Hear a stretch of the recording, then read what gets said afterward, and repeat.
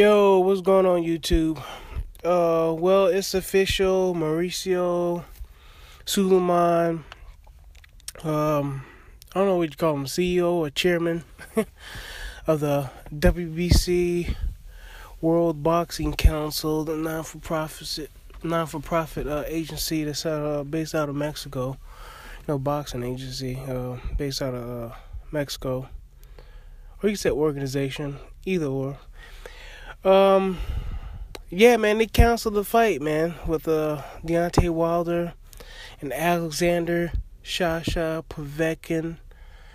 And good, I guess the writing was on the wall, because I guess everybody knew Deontay's Wilder's flight, plans or schedule to go to Russia, which is kind of scary, man. You need security or something like that when they know everybody's in the know, or like when you're leaving out and everything like that.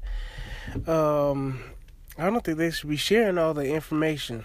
You know what I'm saying? They know what flight they taking. It looked like somebody had made a comment on Casino for a Life's video talking about the drug test and how Alexander Povetkin had passed like 3 previous tests. I think it was like maybe the 7th and the 9th or whatever like that, and the other test he failed was like the 4th one was the 27th.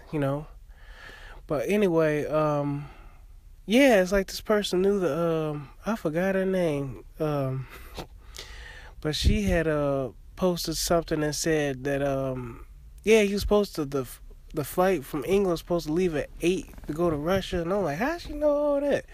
You know what I'm saying? That's what I was thinking to myself. I was like, man, maybe she saw some article I didn't see, or has press credentials and able to get talk with Wilder or something, or somebody on the team or something like that, or maybe just some Wilder had tweeted out or something. I'm not sure, but if I was him, I wouldn't be volunteering all the information, because you got to be safe, man. There's a lot of stuff going on around us and stuff like that in the world, But anyway, now I'm just ranting on a little bit, man. Let me get back to my point. Anyway, yeah, I kind of think that this is a good thing. This is a good thing. It's judicial. It's justice being served. The WBC has to go by their policies and stuff like that. They got this VADA, anti-doping agency, doing the test. You pop. You pop hot. Now, some people think it's some of these. You gotta think about it. Boxing, man, it's a little bit all over the map, man. It's a little bit all over the map, and some people say this ain't fair. That's not fair. We should just go ahead and do the fight and stuff like that. I think this doctor named Margaret, whatever like that. I guess she's the head of VADA. She says they don't have anything, within their policy stating that they able to make the final decision whether the fight goes on or not. But I think we have to remember that you got different sanctioning bodies, you got different boxing commissions. State to state they got different commissions. So you got all these organizations and all these bodies, governing bodies that are loosely affiliated, and everybody's got their own rules, a la Floyd Mayweather and this whole lidocaine thing he's putting in his knuckles, supposedly. But I guess it's true, but whatever. In Vegas, it's legal. You get what I'm saying? So in Vegas is legal. Outside of Vegas, as far as using lidocaine for whatever reason, whether it's for your knuckles or maybe you need to get numb because you're getting stitches or not, before the fight, it doesn't matter. You can't. It's not legal. So, but then again, the sanctioning bodies, I guess it was all right with them. You know what I'm saying? I don't know if it shows up in your blood, lidocaine, whatever like that. But you know it's a numbing agent. I know that for sure. But anyway, back to my point. You know, not everything's gonna be fair. You know what I'm saying? Not everything's gonna be fair. You know, I think it's a guy named, what was that, Francisco Vargas or something like that. Supposed to been fighting this Orlando Salido. I know Orlando Salido, but I don't know this Vargas guy. But he I guess he had a valid excuse. It turns out it seemed like with the WBC, this is what happened. Orlando Salido still wanted to fight. You know, Vargas was pretty much in the same situation that Povetkin's in now. Is that he passed a couple of tests, but one test came back, you know, negative. You know, so he passed. He was clean. You know what I'm saying?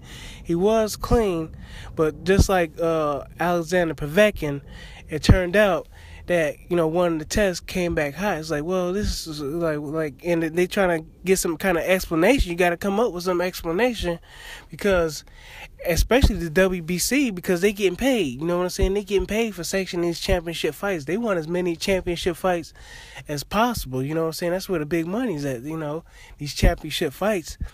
Same thing with the Wilder fight. You know, they you know. Sure, they want to be, you know, stick to their rules and everything like that, but at the same time, you know, they're saying like, hey, you know, I guess they asked Orlando Salido's like, hey, do you want to continue? Do you want to fight this guy, or don't you want to fight this guy, or, you know, what's going on? There's got to be some kind of explanation, because we don't want to just go ahead and penalize you guys, because we talk about money at the same time. You know what I'm saying? So it's like, you know, you got to weigh it out. It's like a 50-50. And then, so anyway, it turns out with Vargas and Orlando Salido, that Orlando Salido wanted to continue to fight. Vargas came up with a valid excuse with the clenbuterol or whatever like that, the stuff that they're using with these animals and stuff like that, to beef them all up or whatever. So, in Mexico and probably and everywhere else in the world, okay? You know, I made a video about that, saying like they you know, the stuff they're doing with their food is crazy and stuff like that, with these hormones and trying to make these animals bigger and stuff. But you know, not only the animals, but the feed that they're giving the animals too is genetically manipulated. Hell, they're trying to make an egg, man. They're working on making an artificial egg. Can you believe that? You know what I'm saying? It's bad enough you get like eggs in a carton, or, you know, boiled eggs in a bag, or powdered eggs and stuff like that. They're trying to like genetically make up an egg. But anyway, long story short, Vargas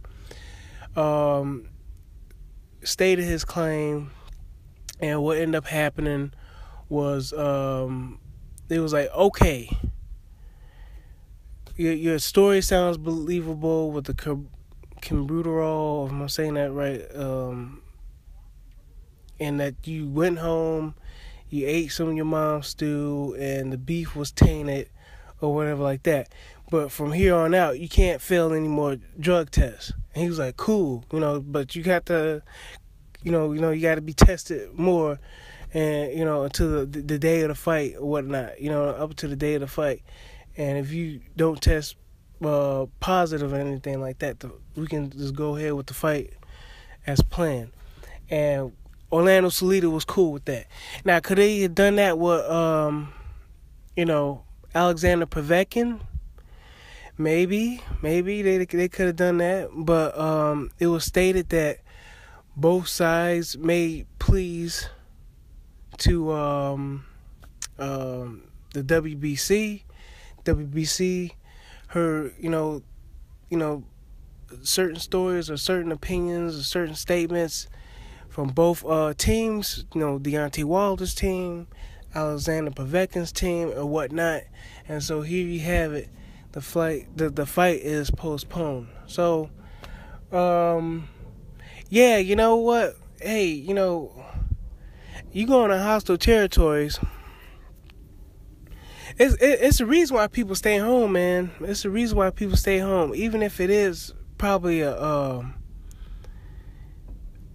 either safer or more dangerous than other places. It's the reason why people stay home. Some places are just so hostile that it's just best that you leave. Period. Some places like maybe 50-50, but everybody knows you. You know what I'm saying? And then in some cases, you're celebrated. You go where you're celebrated. You go where you get all the support and stuff like that. You go where you get favor. And when you're an outsider and nobody knows you, nobody's gonna vouch for you. So with the Alexander Povetkin supporters or whatnot, whether you're from Russia or not, or maybe just sort of looks like you and you like him a lot, or whatever the case may be, him being in his hometown is good for him. And it's only good for him because that's where he gets all the support. I mean, this dude is a gold medalist in Russia. People don't understand that these athletes are with these Olympic games and whatnot and how they are formed. These athletes are seen as like political statements. They're warriors. So when you have two teams from two different countries on a football field or the basketball court, that's seen as a battlefield. That's not just they're not just playing a child's game here. That team winning is like a statement. It's like Mexico versus U.S. That's like a statement that Mexico wins. It's like, oh, we're better at something. At least we're better at soccer than you. You know what I'm saying? That's like a one up. On that other country. It might not seem that way, but that's what it is. It's a one up, and that's why they have these games. Instead of them going to war, it's like, well, let's see who has the best, soccer team. So it's you know what I'm saying? It's like you can sort of say it's like an even playing field, even though I think soccer is more popular in Mexico than basketball or anything like that. But they get the they get to see who's like, oh, I'm better than you. You know what I'm saying, man? Than actually saying, well, let's go to war then. Nobody dies on the soccer field, for the most part. You know what I'm saying? So, but yeah, man. And so you think about it, in Russia, they're probably making all kind of excuses for him. There's probably all kind of stories saying like Wilder didn't really want the fight or something like that. They probably believe in everything that's coming out of Alexander Povetkin's mouth because he's a gold medal winner. Kudos to him because he'll probably get the same praise as he would over here. But then again, you have Andre Ward. He's a gold medal winner too. He didn't get too much praise, but hey, he should probably get a marketing team or something like that. You know what I'm saying? I don't think it's all about the color of his hue. Maybe just get a good marketing team or something. Sugar Ray Leonard and a few other guys, even though they weren't at least they were at least better well known. Jesus, they gotta, you know what I'm saying? At least they're able to market themselves or something like that and get on Leno and stuff. So, but anyway, man. Carson. I think that's what Sugar Ray Leonard probably been on Carson or something. But anyway, moving along, man. But for Wilder, if he goes over there, he doesn't have any support. He's going in somebody's backyard, like I mentioned. With Michael Jordan, that whole Utah game, it was suspected that he was there was food poisoning or something like that. All of a sudden, he comes up sick, And so, who does Wilder have to trust over there? Now, if he goes to Alabama, even though there's probably some tensions over there. In Alabama, but he's from Alabama, Alabama, they're gonna think it was different. He's gonna oh, he's one of us. You get what I'm saying? He's an American. He's one of us. He's bringing it to the state. a lot of people would be more appreciative of him being a champion. You get what I'm saying? Like he's one of our guys. Despite what they feel about him, he's like family. You get what I'm saying? So it'd be better to go ahead and have that fight in Alabama. And I think that's what they should do. Maybe reschedule the fight for Alabama. Wilder has been very busy in the past year, man. I didn't know he defended his belt 3 times. This would have been his 4th title defense. He's a very active heavyweight. So I really think he should be in England fighting under the Anthony Joshua card. I mentioned that in another video. It's a month away. He's already been training. It looks like he was already in England. So I really think that's where he should be right now. I really do. I really think that's where he should be right now. I think he ought to go ahead and get up under either that or get up under the David Haye card, which I doubt was going to happen with a quick turnaround. But I think he's headed back home. So I think that would be kind of much for him to go back home and come back to England, try to get a fight with somebody in England that will give him any kind of credibility. Because people are going to take shots. So I think him, whoever, Al Heyman or whoever, Steven Espinoza, whatever like that, Showtime or something like that, which should try to work out something with Eddie Hearn. He just signed a contract with Anthony Joshua. They got Deontay Wilder on board, so I think it'd be very good for them. Like I think it's supposed to be June 25th, 2016. Anthony Joshua is facing Dominic Brazil. Deontay Wilder can face... Hell, he can face Dillian White. His shoulder's supposed to be good, right? Even though Dillian White just got knocked out not too long ago. He can face Dillian White or David Price or something like that. I know these guys may be coming off losses, but at the same time, he's just trying to. It'll be like a showcase. It'll be like a treat, man. A lot of people want to see Deontay Wilder in England any darn way. You know what I'm saying? They'll be just happy just to see him. I mean, live. You get what I'm saying? So it's not like they're gonna front on him. You know what I'm saying? As far as the quality of the opponents, I would think they would be able to get that what they're trying to do is cross-promote for a potential Anthony Joshua, Deontay Wilder fight down the road, reschedule the Povetkin fight. Now, he might be suspended. How long? I don't know. But Deontay Wilder has to stay busy. Does Povetkin keep his mandatory spot? I don't know. Duopois, do you want to see that again? Maybe. But then again, a lot of people taking a dump on Duopois, Johann Duopois, or Duhopis, or we want to call his name. Excuse me. Until he knocked out Robert Helenius, then everybody's like, that guy. He's actually good. He's like, yeah, I knew he was probably good anyway. He was highly ranked, and dude was coming from Europe. I think he had a previous some kind of European belt. But anyway, I think he's the WBC silver heavyweight title holder. I don't know where that puts you on the WBC rankings. I checked that out, and it either puts you at number 1 or in the top 5 or something like that, having that WBC silver belt. Yeah, that's what it was, the silver belt. So I don't know, is that the interim belt or whatnot? So I gotta check in more on that, the whole silver belt thing. But it gets you highly ranked, at least highly ranked enough. With Duopois is also highly ranked in the IBF. Okay, and he doesn't have any.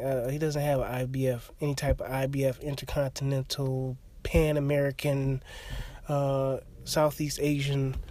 You know what I'm saying? Belt. You know what I'm saying? So. But anyway, let me know what your thoughts are. I kind of ran it on a little bit, but I just thought I'd just put that out there, man. It's a good topic for discussion, man. Everybody was looking forward to this fight. Now, we can talk about what, coulda, woulda, shoulda, which is, you can kind of say it's kind of like a waste of time, but we're fans, so this is what we're into. and whatnot.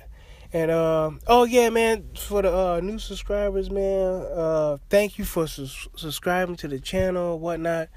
If I have any information, man, I'll usually put it down in the link in the description below. Hey, if you disagree, man, let me know, man. It's cool. Just just come with some knowledge or something like that. Whether you agree to disagree, I'm cool with that. You don't have to agree with everything I say.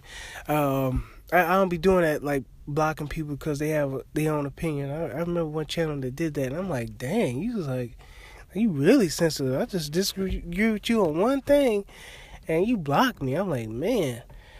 But that dude was excuse me. That dude was being himself, I guess. So, all right, man. I'll catch y'all later. Bye.